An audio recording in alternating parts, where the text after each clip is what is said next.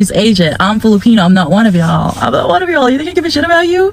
Let's talk about how you call Filipinos dirty. I'm glad you're watching. This video is a continuation of the previous video I made on the diaspora war within the Asian people in America. So right now, as I was scrolling down, I realized that there's another related topic to this, which could be explaining the reason for the diaspora war. Could be, I've said, could be.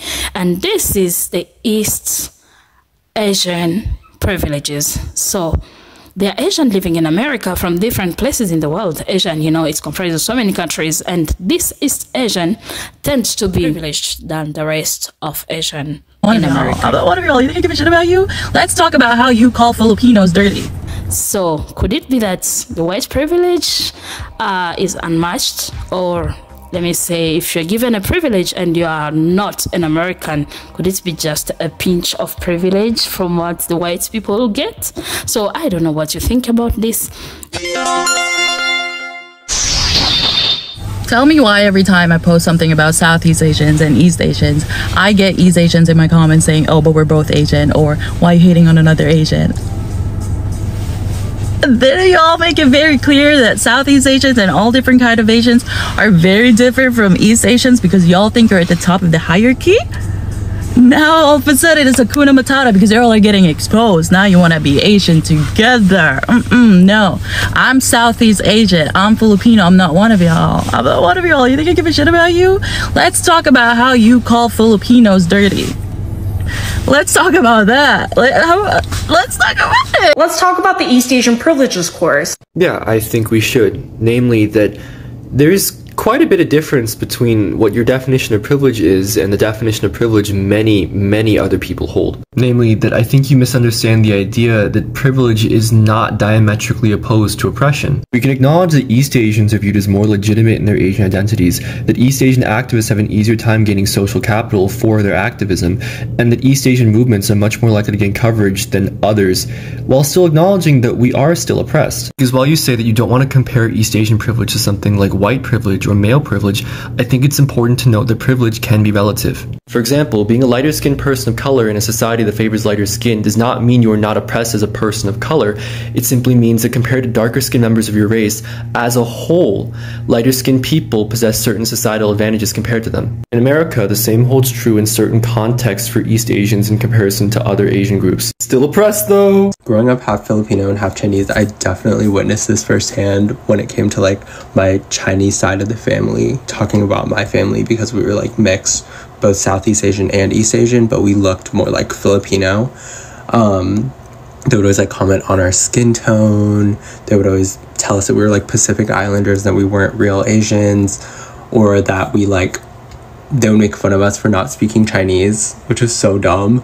I feel like they thought that they were better than us because like they spoke Chinese, or they were like way lighter than us or some shit like that, which was so ridiculous.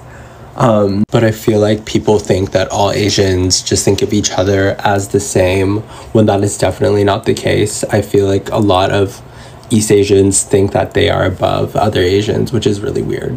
Why is being Japanese special and earned that on me? Okay, this is a really good point and I kind of want to talk about it more.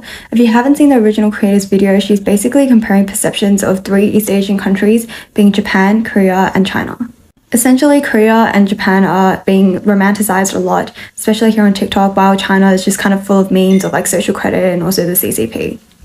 And I think this brings up the question of why our perception of China is so different from its East Asian neighbors.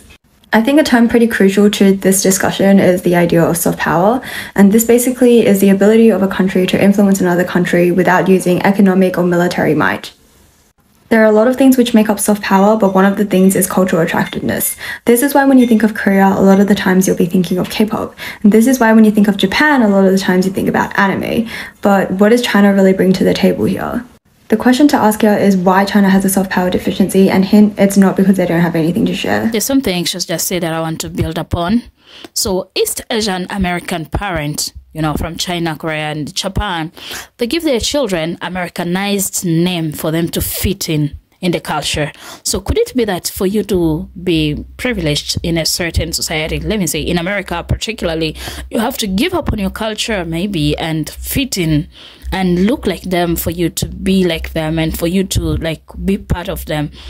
Can't you be different, still maintain your culture, still maintain your name, and still gain the same privileges? Unlike those who are South Asian American, who don't give their children this Americanized name like such as Indians. You know, they give their children names like Vesha and Vanehi. So you can add to the list. So could that be the reason as well? My Birkin. Don't forget to leave your thoughts kindly. Another Birkin.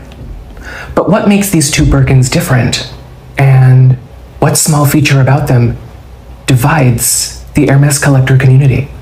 Let's talk about it. Many of us, when our parents came from East Asian countries, China, Korea, Japan, our children, we give them Americanized names, help them fit in. Yeah. And it's funny because Southeast Asian, Indian, for example, they don't do that. I have many friends who have names given them to their parents like Avesh, Vinay, Hanveer. Exactly. And what's remarkable, it's not like there's a great council of East Asian parents who sat down to say, no, we're going to name our kids Kevin, Jimmy, and Eric. It's not like there's a big Indian conference where they say, no, we're actually going to keep the names the way there is. It just worked out that way. One of those things that make you go, oh, I'm black. So, I'm clearly not black, but as an East Asian, something that I always realize when I'm talking to a professor, and I realize that this is a privilege, but it's also founded on racist, like, generalizations, is that whenever I'm submitting late work, or I just literally don't do anything because I'm a lazy piece of shit, is that I can just hit them with a, oh, I'm sorry, I've never done this before. I'm always so on top of my stuff, but can I please?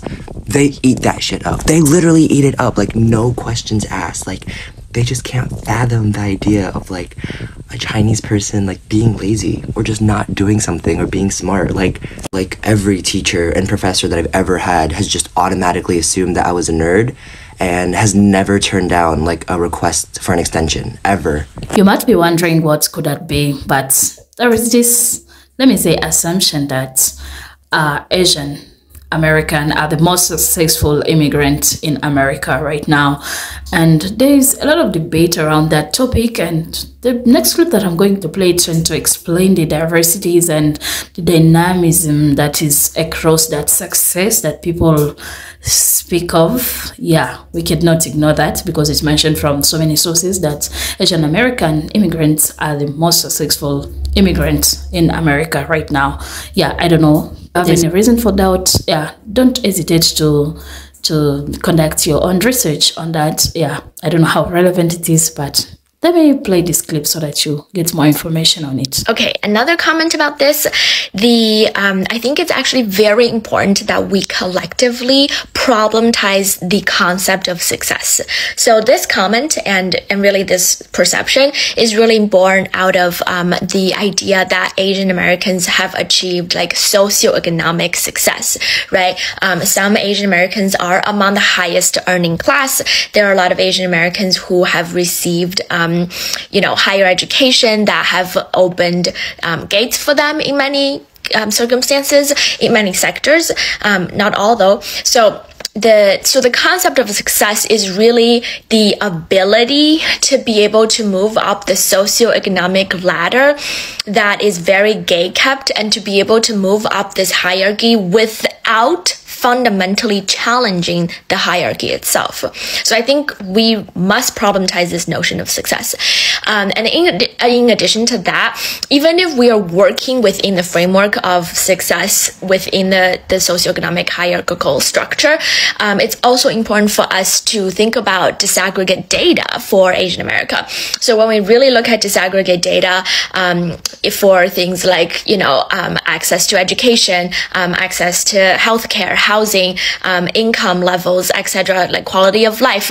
When we look at disaggregate data for people, for example, for immigrant populations versus refugee populations, for people from different parts of Asia, across gender lines, across other factors, other historical factors, it becomes very clear that within Asian America there is a wide range. So it is true that Asian Americans collectively are among the highest earners. However, within Asian America, within that umbrella group, Asian America also has the largest gap between the lowest income earners and the highest.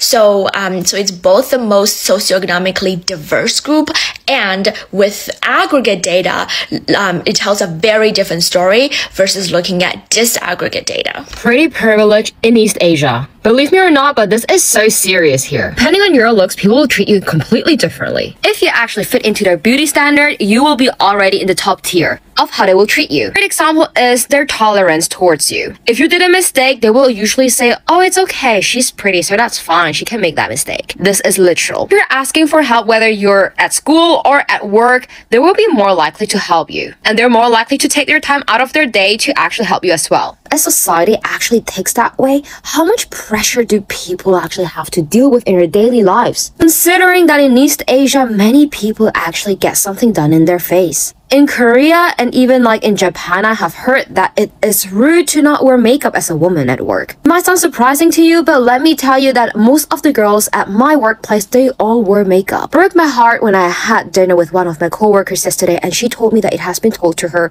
to actually wear makeup. And have you ever considered that wearing glasses is actually ugly? I haven't, and I still wear my glasses if I have to, but actually in East Asia, many girls, they go for contact lenses instead of wearing glasses. Simply because it is believed that glasses don't look good. What the hell? Who actually came up with that thought? And it's not just about how your face looks, but also your body. I'm actually more on the curvier side because I grew up in Europe, and here I'm considered as fat and chubby. If you actually see how the girls here are counting the calories and counting their kilograms or pounds, it is insane. And all of that pressure will also influence how your age is perceived. After 25, you are already considered as old in a society. Isn't that so stressful? The first thing that was asked to me when I arrived here at my workplace in Korea, it was, how old are you? I would ask back. They would actually not be ready to tell me how old they are. It's totally fine because I genuinely don't care. Because if you're working with me, you're working with me not by age, because we're all equal, aren't we? But this mindset is very Western. Here in Korea, here in East Asia, it works differently. Your age, your status, your looks, your background, your ethnicity, your nationality,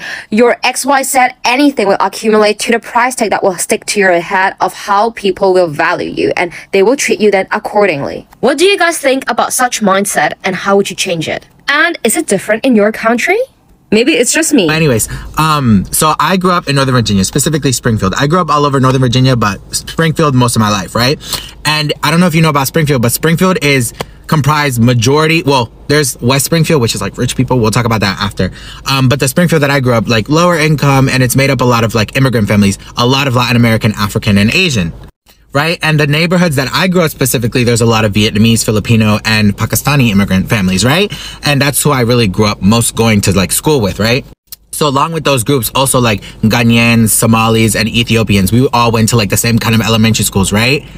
When we mixed in with like the other like schools for like middle school and high school, that's when you realize just how I didn't know that there was that much beef between Asians, right? And it kind of translated into beef with us, and I was like, whoa. Again, I don't want to overstep. I just want to talk about my own experience. But like usually you would see a lot of like East Asian students, right? And I don't want to single out like a single ethnicity between them. I'm just going to say East Asian students. The way that they would call like Latinos, Filipinos as an insult. I remember there was this one boy who he was like, oh, like you're really tan. And I was like, bitch, we are the same color. And he was like, oh, but it's different. It doesn't matter if our parents are from different continents. Me and you are the same color. IB and AP classes clearly don't make people smarter. That's all I'm going to say about that. And I would hear comments about Vietnamese people and Filipinos and Pakistanis hanging out with the Mexicans. There's no Mexicans in Northern Virginia. Like, barely any. Like, are you even trying to get the ethnicity correct? And also something that I know would piss off like the Pakistani students is like East Asians would call them Indians. And I was like, there's like 3 Indians in our entire school. And this whole separation of East Asians and Southeast Asians, it's institutional too, because in elementary school and like ESOL or whatever, like the kids who spoke Japanese, Korean, and Mandarin, they would be put in one ESOL class, right? I'm not kidding you when I tell you they would put the Vietnamese and Filipino kids in the Spanish-speaking kids' ESOL classes. We would literally be looking at each other like, we didn't understand each other. Filipino kids, we could understand them kind of, like not really, but like more or less. When we had to talk to the Vietnamese kids, because they would make us talk to each other, we literally didn't know. They would like try and force us to speak English. It would literally be like, hola, xin chào. That's why when I see discourse like that video, I'm just like, oh my God, I was a witness to this when I was watching Playhouse Disney. I don't know if it was yours, but that was my experience growing up. I really don't get what is so hard to understand about East Asian Americans having privilege over Southeast Asian Americans. And not that this is equivalent at all, but it's the creators who so easily understand how Asian Americans can be complicit in anti-blackness that are struggling to understand how East Asian Americans can be complicit in excluding Southeast Asian Americans. Like, obviously at that point you understand something about how racial hierarchy functions, so why can't you get to the point where you understand how you can be complicit in enforcing a racial hierarchy within your own racial category?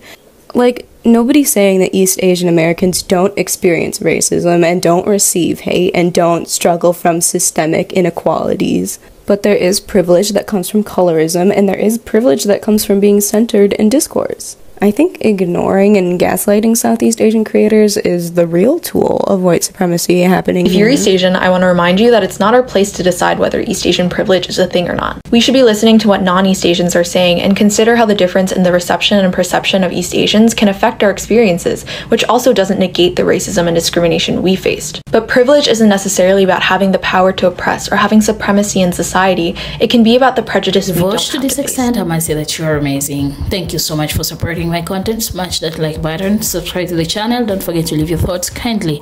I appreciate your love and support. Goodbye for now.